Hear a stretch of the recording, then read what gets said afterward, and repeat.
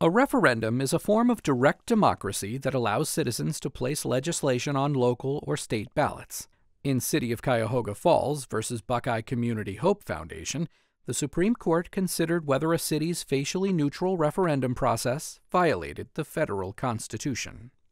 The Buckeye Community Hope Foundation was a nonprofit organization dedicated to developing affordable housing. In 1995, the foundation bought land zoned for apartments in Cuyahoga Falls, Ohio, and the City Council adopted an ordinance authorizing the foundation's site plan for a low-income housing complex. In response, a group of citizens submitted a petition requesting that the site plan ordinance be repealed or submitted to a popular vote.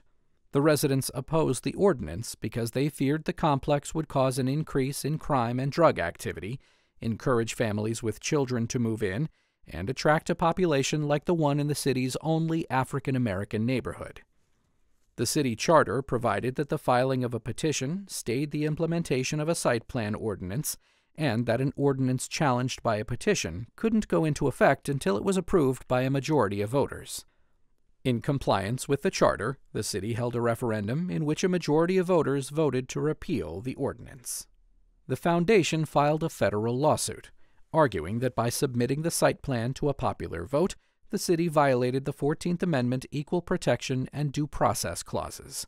Specifically, the foundation argued that submission of the racially motivated petition for a referendum violated the right to equal protection. The foundation also argued that the city violated due process because the submission of an administrative land use decision to a popular vote was per se arbitrary.